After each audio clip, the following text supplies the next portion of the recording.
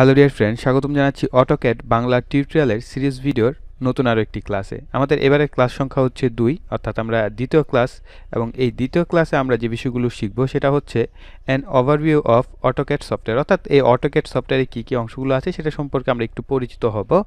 আর 2 নম্বরে হচ্ছে basic operating প্রসেসগুলো, অর্থাৎ আমরা যে অটোক্যাড সফটওয়্যারটা ব্যবহার করি, যারা একেবারেই জানেন না, একেবারেই নতুন, তাদের জন্য এই বিষয়গুলো জানা খুবই ইম্পর্ট্যান্ট। সো আমি সেই বিষয়গুলোকে খেয়াল রেখেই আমাদের আজকের এই ক্লাসটি সাজিয়েছি। ওকে, সো আমরা একেবারে প্রথম যেই ওয়ার্ড সেটা হচ্ছে যে আমাদের এই অটোক্যাড সফটওয়্যারে কী কী রয়েছে। সো সফটওয়্যারটির ইন্টারফেস এরকম থাকে এবং অনেকের ক্ষেত্রে এই ইন্টারফেসটা পরিবর্তন হতে পারে। আপনি যদি অটোক্যাড 2007 বা 8 ইউজ করেন, সো সেক্ষেত্রে একটু ইন্টারফেসটা অন্যরকম দেখতে পাবেন, বা অনেকের সাইডে কিছু বার্স থাকতে পারে। কিন্তু নর্মালি যারা আমার মতো 2013 ইউজ করেন, 12, 13, 14, 15, 16 পর্যন্ত মেবি একই রকম ইন্টারফেস, বাকি ইন্টারফেসে একটু চেঞ্জ আসতে পারে, এবং ওই চেঞ্জগুলোকে চাইলে চেঞ্জ করা যায় বা পরিবর্তন করা যায়, সেগুলো আমরা জানবো। সো আমরা আস্তে আস্তে আসি। সো একেবারে বাম পাশে দেখতে পাচ্ছেন একটি আইকন। সো এই আইকনটা হচ্ছে আমাদের এখানে মেনু। সো আমরা এখানে যদি মাউসের লেফট বাটন ক্লিক করি, এবং খেয়াল করবেন মাউসের লেফট রাইট ক্লিকগুলো এবং মাঝের যে স্ক্রোল বাটন যেটা আছে, অর্থাৎ সেন্টার বাটন, সেটারও কিন্তু অনেক কাজ আছে। সো আমরা এইগুলো নিয়ে কিন্তু সামনে কথা বলবো। সো এই কথাগুলো একটু খেয়াল রাখবেন যে মাউসের কোন বাটনের কথা বলছি। সো লেফট বাটন ক্লিক করার পর এরকম অপশন পাবেন। এখান থেকে আপনি যদি চান নতুন একটি ওয়ার্ক স্পেস নিয়ে বা ড্রয়িং ফাইল নিয়ে কাজ করতে, তাহলে এখান থেকে আপনি এই জায়গায় যদি ক্লিক করেন, তাহলে আরও একটি নতুন ফাইল ওপেন হয়ে যাবে। এবং আপনি যদি চান যে না, আমার পূর্বে ড্রয়িং করা কিছু ফাইল আছে, আপনি সেই ফাইলগুলোকে খুঁজে বের করতে চান, যদি সেটা ড্রয়িং ফাইল হয় তাহলে এখান থেকে ড্রয়িং ফাইলটা খুঁজে বের করবেন। ড্রয়িং ফ্রম দ্য ক্লাউড, আপনার যদি ক্লাউডে কোনো ফাইল জমা থাকে তাহলে আপনি সেখানেও স্টোরেজ থেকে নিতে পারবেন, এবং আরও অপশন আছে। ঠিক আছে, আমরা এই এত আর গভীরে না যাই। আর এখানে আরেকটা যেটা, এটা একটু খেয়াল রাখবেন, যেমন ডিজিএন, import the data from ডিজিএন file into a new DWG file. ঠিক আছে, আপনারা এই অপশনগুলো পাচ্ছেন হচ্ছে নতুন একটি ফাইল ওপেন করার জন্য সফটওয়্যারে।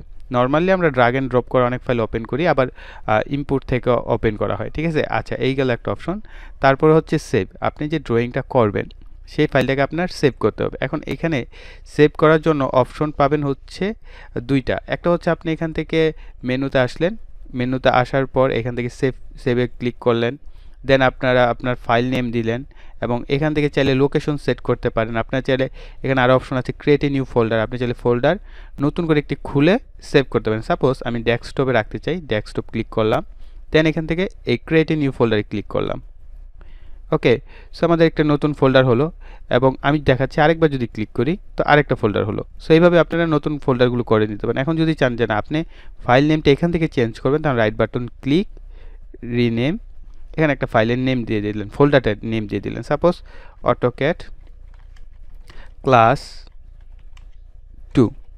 ওকে, এটা দিয়ে আমি জাস্ট এটার উপর মাউসের লেফট বাটন ডাবল ক্লিক করব। করার পর এখন আমি এই ফাইলটাকে সেভ করতে চাচ্ছি, জাস্ট এখান থেকে সেভ। অথবা আপনি যদি চান আপডেট শিট অ্যান্ড ভিউ থাম্বনেলস নাও, তাহলে এখানে ক্লিক করতে হবে। আর যদি এটা না চান, এটা হচ্ছে আপনার একটা প্রিভিউ যে দেখায়, যে থাম্বনেলস, ছোট্ট করে একটা থাম্বনেলস থাকে, সেটা প্রিভিউটার জন্য। সো এটা যদি না দেন, জাস্ট এখান থেকে সেভ ফাইল, জাস্ট ক্লিক করলেই সেভ হয়ে যাবে। এছাড়াও এখানে আরও অপশন আছে, আপনি চাইলে ফরম্যাটগুলো আরও চেঞ্জ করতে পারবেন। আপনি চাইলে অটোক্যাড 2010, যদি কেউ অটোক্যাড 2010 ইউজ করে, আপনি তার কাছে আপনার এই ফাইলটা দিতে চাচ্ছেন, তাহলে এখানে জাস্ট আপনি 2010-ই সেভ করবেন। তাহলে যার কাছে অটোক্যাড 2010 আছে, সে কিন্তু আপনার এই ফাইলটাকে ওপেন করে নিয়ে কাজ করতে পারবে। আপনি এখানে আরও বিভিন্ন ভার্সন দেখতে পাচ্ছেন, 7 আছে, 4 আছে, 2000 আছে, একেবারে অনেক লোয়ার ভার্সনগুলো এখানে আছে। সো আপনি যেই সফটওয়্যারটা আছে, আপনি ওই সফটওয়্যারটা থাকলে তার লোয়ার ভার্সনে কিন্তু আপনার ডিডাব্লিউজি ফাইলগুলো, ডিডাব্লিউজি ফাইল হচ্ছে আমাদের ড্রয়িং ফাইলটাকে বলা হয়। সো আমরা এই ফাইলে কি আমাদের ফাইলটাকে সেভ করতে পারবো। ওকে, সো আমি 13 সেভ করে এখান থেকে সেভ করে দিলাম। ওকে, আমাদের ফাইলটা সেভ হয়ে গেল। অথবা আপনি আরেকটা অপশন হচ্ছে Ctrl+S যদি প্রেস করেন কিবোর্ড থেকে, তাহলে আপনার এই সেভ অপশনটা আসবে। যেহেতু আমি একবার সেভ করে ফেলেছি, এখন আর আসবে না। এখন পরবর্তী আরেকটা অপশন দেখি, সেটা হচ্ছে সেভ অ্যাজ। সেভ অ্যাজ হচ্ছে আপনার যে ফাইলটা অলরেডি সেভ করা আছে, সেই ফাইলটাকে আপনি চাচ্ছেন আরেকবার সেভ করতে অন্য একটা লোকেশনে। বুঝতে পারছেন কিনা আমি আরেকবার বলি, আমাদের যে ফাইলটা আমরা অলরেডি সেভ করেছি, কিন্তু আমরা এই ফাইলটাকেই নতুন করে আবার একটু আপডেট করেছি, কিন্তু আমি চাচ্ছি না আমার আগের ফাইলটা আর আপডেট ফাইলটা একই থাক, আগের ফাইলটাও থাকবে, আমার আপডেট ফাইলটাও আরেকটা জায়গায় নতুন করে সেভ করব। সো তার জন্য আমরা কন্ট্রোল শিফট এস প্রেস করব। দেখেন উপরে সেভ ড্রয়িং এস, অর্থাৎ আরেকটা ফাইল আমরা চাইলে এখানে ড্র করতে পারি, সেভ করতে পারি। এটা দিলাম ড্রয়িং 2 সেভ, অর্থাৎ আমাদের দুইটা ফাইল সেভ হলো। সিমিলার আমি আরেকবার যদি দেখি কন্ট্রোল শিফট এস। ওকে, সো আশা করি ব্যাপারগুলো ক্লিয়ার আপনাদের কাছে।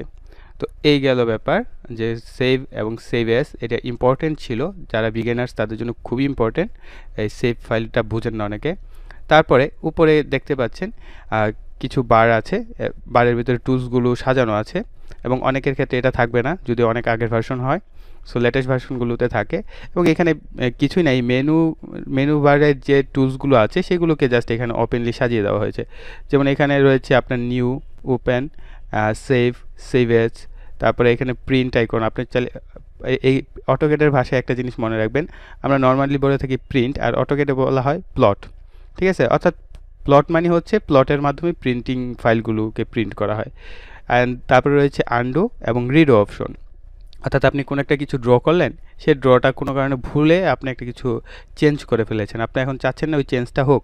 ঠিক আছে, আপনি আগের অবস্থায় ফিরে যেতে চাচ্ছেন, তাহলে আমরা আন্ডু প্রেস করব। আবার যদি চাই যে না আমি যেটা চেঞ্জ করেছিলাম ওটা ঠিকই ছিল, তখন আমরা আবার রিডু দেখব। ঠিক আছে, তখন আমরা আবার রিডুতে মাউসের লেফট বাটন ক্লিক করব।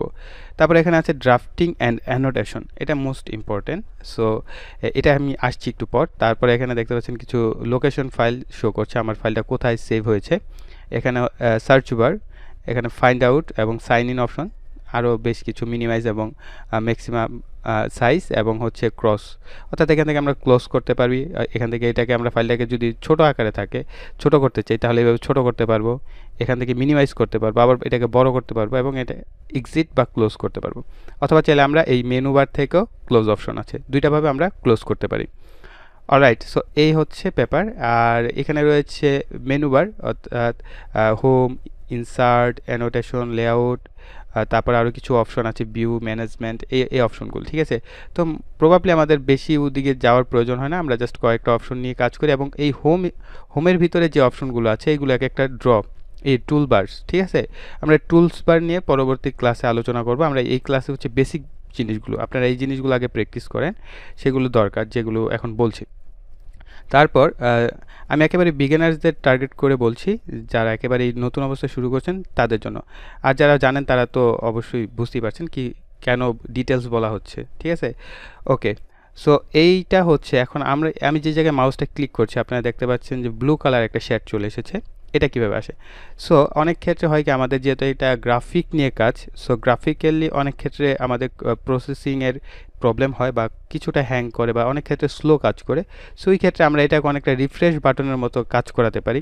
যেমন মাউসের লেফট বাটন ক্লিক করে ছেড়ে দিলাম, আবার লেফট বাটন আবার ডান পাশ থেকে বাম পাশে টানলাম।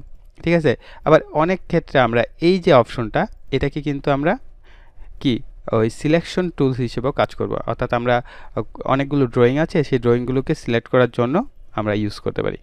আর এইটা গ্রাফিক্যালি ভিউটাকে অনেক সময় ক্লিন করে, এই কারণে আমরা এটাকে রিফ্রেশ বাটনের মতো বলতে পারি। ঠিক আছে, আর এই কাজটা যেভাবে করবেন সেটা হচ্ছে মাউসের লেফট বাটন যে কোনো এক কর্নার, যদি বাম পাশের কর্নারে এক জায়গায় মাউসের লেফট বাটন ক্লিক করে নিচে টানেন, কিছু করতে হবে না, জাস্ট একবার ক্লিক করে ছেড়ে দেবেন, তারপরে মাউসটাকে নিচে টানবেন, তাহলে এরকম একটা শেড আসবে। জাস্ট আরেকবার মাউসের লেফট বাটন ক্লিক, আবার যদি মাউসের লেফট বাটন ডান পাশে রেখে ক্লিক করে আবার নিচে চলে আসেন, আবার একটা মাউসের লেফট বাটন ক্লিক, ব্যাস এই হচ্ছে আমাদের কাজ।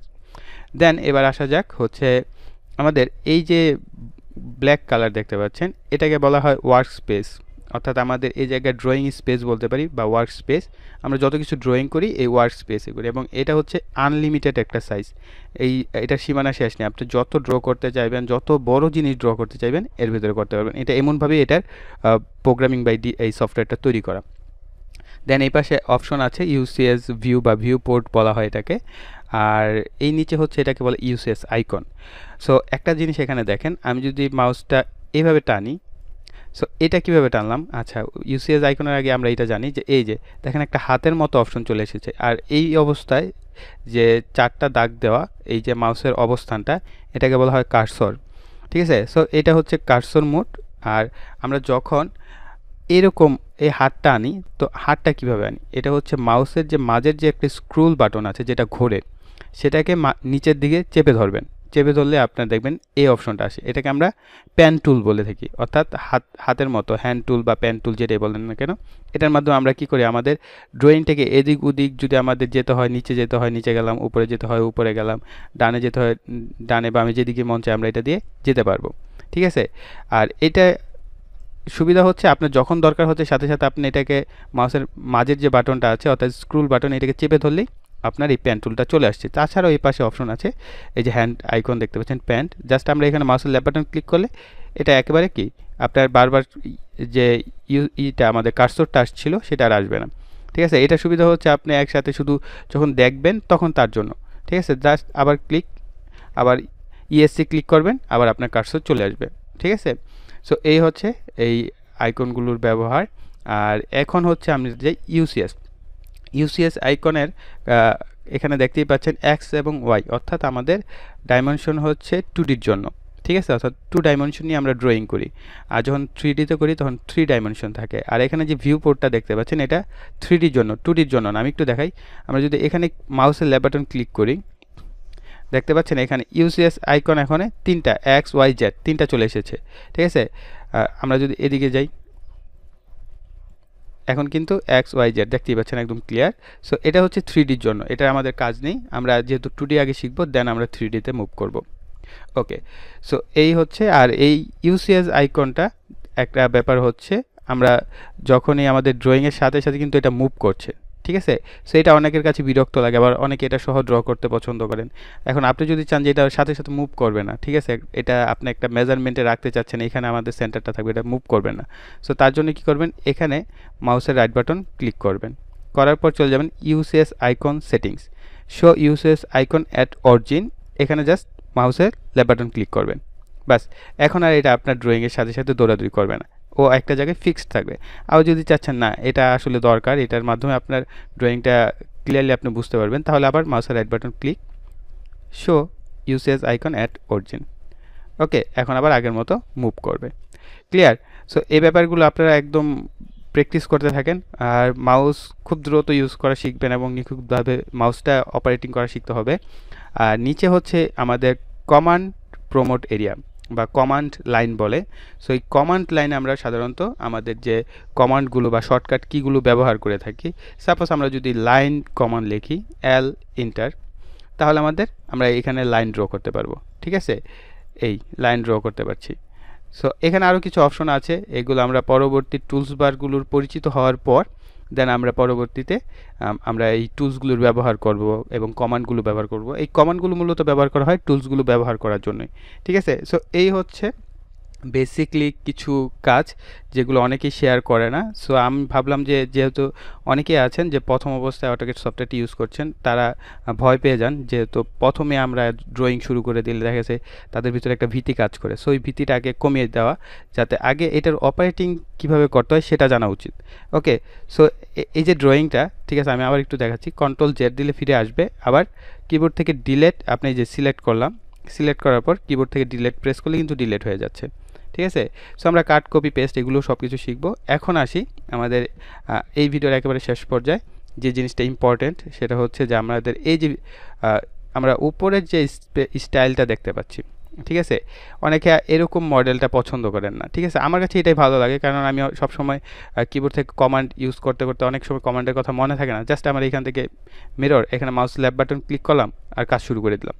ঠিক আছে, এটা আমার কাছে পছন্দ। আবার অনেকে এটা পছন্দ করেন না, অনেকে ক্লাসিক মুড পছন্দ করেন, আবার অনেকে ভুল করে ক্লাসিক মুডে চলে গেছেন, আবার এই মুডে চলে আসতে পারতেছেন না। ঠিক আছে, সো তাদের জন্য হচ্ছে খুব ইম্পর্টেন্ট। সো উপরে দেখতে পাচ্ছেন ড্রাফটিং অ্যান্ড অ্যানোটেশন অপশন, আমরা এখানে যদি মাউসের লেফট বাটন ক্লিক করি, এখানে দেখতে পাবেন 3D বেসিক, 3D মডেলিং এবং অটোক্যাড ক্লাসিক। আবার আপনার যদি এরকম উপরের টুলবার না থাকে তাহলে নিচে চলে আসবেন, এখানে একটি সেটিংস আইকন পাবেন, সেটা হচ্ছে ওয়ার্ক স্পেস সুইচিং। জাস্ট এখানে মাউসের লেফট বাটন ক্লিক করবেন, এখানে আসলে আপনারা ঠিক একই অপশনগুলো পাবেন। ঠিক আছে, উপরে যদি না পান তাহলে নিচে পাবেন। সো নিচে আসার পর আমরা যদি অটোক্যাড ক্লাসিকে মাউসের লেফট বাটন ক্লিক করি, দেখতে পাবেন এটা চেঞ্জ হয়ে যাবে সব কিছু, এই যে। সো তখন আপনার বামে ডানে কি আপনার টুলবারগুলো চলে আসবে, যেগুলো এতক্ষণ ছিল না। এতক্ষণ টুলবারগুলো উপরে অ্যারেঞ্জ করা ছিল, এখন কি ক্লাসিক বলতে একেবারে আগেরকার আমলের যে মডেলটা ছিল সেই মডেলে চলে এসেছে এবং এটা ড্রয়িং করা অনেকটা সুবিধা, অনেকের ক্ষেত্রেই সহজ হয়। সো আমরা এটাও ব্যবহার করব, ওইটাও ব্যবহার করব, যখন যেটা দরকার হবে ব্যবহার করব। কিন্তু আপনারা কনফিউজড হবেন না যে হ্যাঁ ভাই আজকে দেখলাম আপনি অটোক্যাডের এইরকমভাবে ইউজ করলেন, আবার আরেকদিন আবার আরেক রকমভাবে ইউজ করলেন। So clear. সো আবার যদি আমরা চাই আগের অপশনে ফিরে যেতে, সো আবার জাস্ট সেটিংস আইকন এবং ড্রাফটিং অ্যান্ড অ্যানোটেশন আবার ক্লিক করব। ওকে, সো আমরা আগের অপশনে চলে এসেছি। সো এই বিষয়গুলো আপনারা জাস্ট প্র্যাকটিস করেন এবং আরও ঘাটাঘাটি করতে থাকেন এবং সমস্যাগুলো কিছু সমস্যা হবে প্রথম অবস্থায় ইউজ করতে গেলে, এবং এগুলো একবারে বেসিক ছোট ছোট জিনিস, এগুলো প্র্যাকটিস করেন। মাউস ইউজ করতে থাকেন, ইউসেস আইকনটাকে সেটিংস করতে থাকেন, ভিউ পোর্ট কীভাবে কাজ করছে আপনারা 2D থেকে 3Dতে চেঞ্জ করে দেখেন। যেমন এখানে আমরা 2Dতে আছি, যদি 3D অপশনে যাই তখন আমাদের ওয়ার্কিং স্পেসটা কী হয়। এই টুলবারগুলো এমনিতেই জাস্ট নাড়ানাড়ি করেন, এক এক জায়গায় ইউজ করে দেখেন যে কী হয়। পরবর্তীতে না হয় আমরা ক্লাস ওয়াইজ ফর্মালিটি মেনটেন করব, কিন্তু এখন আপনারা যারা নতুন অবস্থায় অটোক্যাড সফটওয়্যারটা হাতে পেয়েছেন, কাজ শিখতে চাচ্ছেন, তারা জাস্ট নিজের মন মতো বিভিন্ন টুলসবারগুলো ইউজ করতে থাকেন। ইউজ বলতে কি, জাস্ট সাপোজ আমরা এরকম একটা ইউজ করলাম, দেখলাম এই জায়গায় কী কাজ করে, কোনো কিছু হচ্ছে কি না, কেন হচ্ছে না, জাস্ট এগুলো আমরা চেক করতে থাকলাম। আমরা যদি এখান থেকে লাইন ড্র করলাম, তো এই লাইন কী হলো, এভাবে জাস্ট আগ্রহ তৈরি করেন, তাহলে কাজ শিখে মজা পাবেন। ওকে, সো আমাদের এই ভিডিও এই পর্যন্তই। আশা করি ভিডিওটি আপনাদের ভালো লেগেছে। ভালো লাগলে অবশ্যই ভিডিওতে একটি লাইক দিবেন, কমেন্ট করবেন এবং ভিডিওটি শেয়ার করবেন। আর যারা এখনও চ্যানেলটি সাবস্ক্রাইব করেননি, অবশ্যই পরবর্তী ভিডিও পাওয়ার জন্য চ্যানেলটিকে সাবস্ক্রাইব করে রাখবেন এবং পাশে থাকা বেল আইকনটিও অ্যাক্টিভ করে রাখতে হবে, ঠিক আছে? না হয় আপনার কাছে আমার যে ভিডিওর পরবর্তী নতুন ভিডিওগুলো সেগুলোর নোটিফিকেশন যাবে না। সো এই বলে এখানে বিদায় নিচ্ছি। সকলে ভালো থাকবেন, সুস্থ থাকবেন, টাটা।